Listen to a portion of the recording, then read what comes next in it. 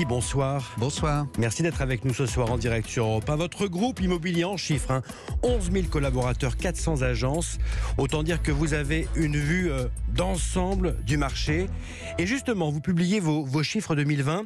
C'est très intéressant parce que malgré cette crise sanitaire et économique, votre groupe réalise un chiffre d'affaires en croissance de 8% par rapport à 2019 à plus de 4,8 milliards d'euros. Ça veut dire quoi? Ça veut dire que le marché immobilier finalement a tenu?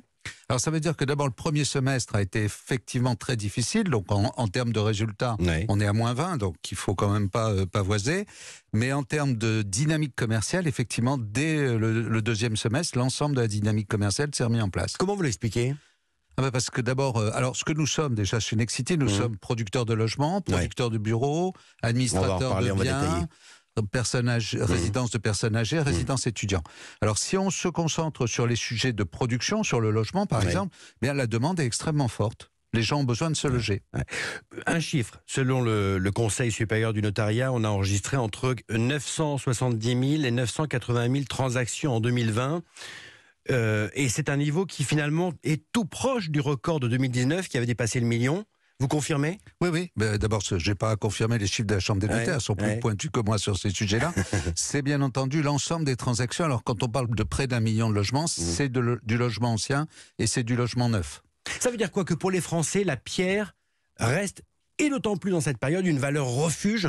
Alors, je vais jouer un peu sur les mots, si vous me permettez. En période de confinement, le seul endroit où je peux me réfugier, c'est chez moi. Donc les gens ont besoin de se loger. Ensuite, nous sommes un pays dont la croissance démographique est forte, contrairement à l'Allemagne.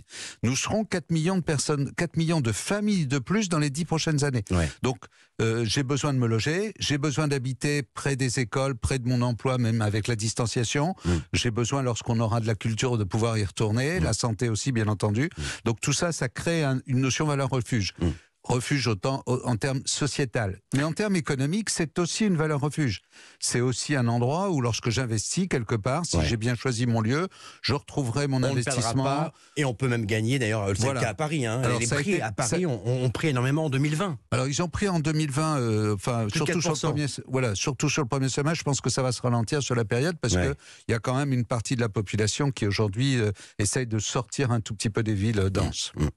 Alain Dinin, ce qu'il y a de surprenant, c'est que, alors que beaucoup d'entreprises ont développé massivement le télétravail, en 2020, vous avez atteint un niveau historique de commandes pour de l'immobilier entreprise, pour 1,5 milliard d'euros. Contrairement à ce que l'on peut penser, cette crise ne changera pas les habitudes des entreprises? Alors, ça change considérablement les habitudes des entreprises. Il se trouve que notre prise de commande, ce sont des investisseurs et des occupants, par exemple le futur siège d'Engie à la Garenne-Colombes, eh bien ça c'est un des gros sujets de Nexity en 2020, mais il a été reconfiguré, il a été repensé pour une hypothèse de travail avec de la distanciation, mais aussi refabriquer des lieux de vie à l'intérieur de ces bureaux. Au fond, tous ces sujets-là tournent autour de la vie ensemble. D'ailleurs, je viens de l'afficher comme la raison d'être de Nexity.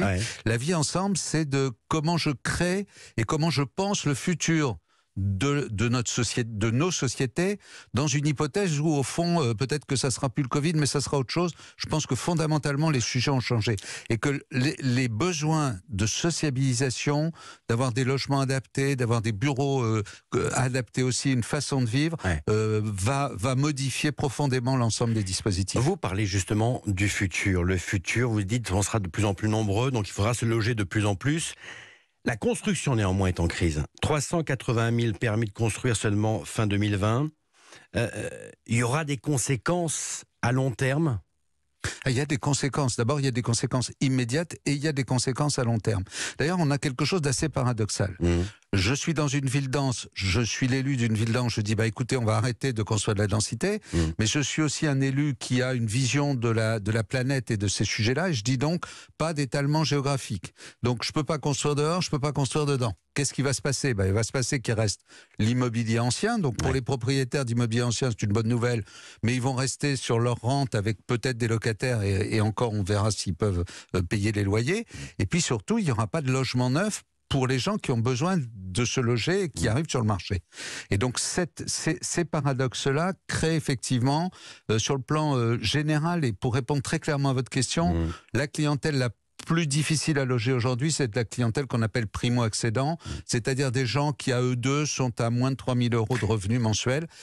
Pour eux, il n'y a rien qui est fait, tout est difficile, les crédits sont difficiles à obtenir, le logement est cher, et il n'y a rien pour permettre de penser demain matin que le logement serait moins cher. Vous le dites poliment, parce que vous êtes poli, Alain Dinin. Vous avez l'oreille du président, vous en voulez à l'exécutif, parce que la construction a été oubliée par le plan de relance. Alors, à cet instant et ces temps-ci, on ne peut pas en vouloir à l'exécutif de quoi que ce soit. Vous dites quoi? Ils ont des choses à régler beaucoup plus importantes. Bien sûr, maintenant, mais vous dites quoi au président? Ne pas penser que l'économie du bâtiment, c'est le deuxième acteur économique français. Ouais.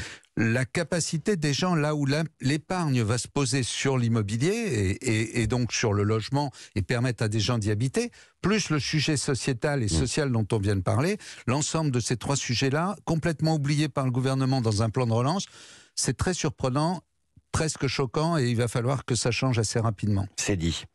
Vous n'êtes pas si poli. Il faut qu'on parle des prix. Le site d'estimation immobilière Meilleur Agent anticipe une baisse des prix de l'immobilier de 1% en France en 2021.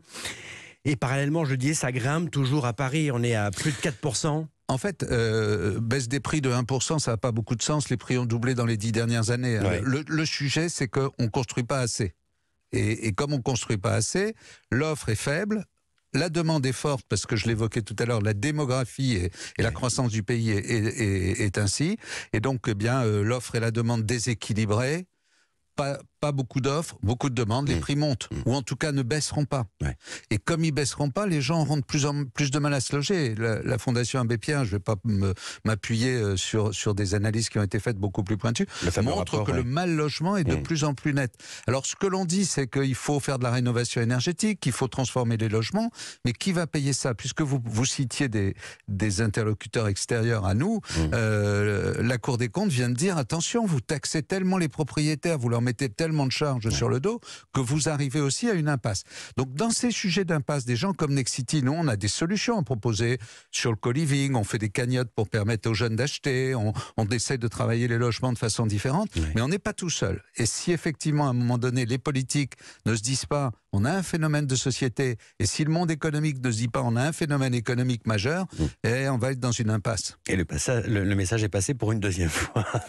Oui, il faut les passer souvent les messages, vous le savez. Mais j'entends ça. Et en fait, en plus, on n'est pas très entendu.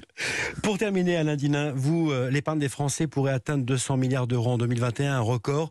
Est-ce que selon vous, cela va donner envie aux Français d'acheter ? Mais je le reviens toujours au même sujet, je suis désolé. Mais bien sûr qu'ils ont envie d'acheter. Ils ont besoin d'acheter pour un certain nombre d'entre eux. Ils ont envie d'acheter pour un certain nombre d'entre eux. Ouais. Le sujet, c'est que l'offre est faible. Et que donc il faut augmenter l'offre, et pour ça il faut relancer le plan de construction, il faut rénover, il faut transformer des bureaux en logements, il faut faire tout ce qu'il y a à faire pour rendre ce secteur économique porteur du futur de notre société. Et le message est clairement passé ce soir. Le fondateur et PDG de Nexity, Alain Dinin, ce soir sur Europe 1. Merci à vous.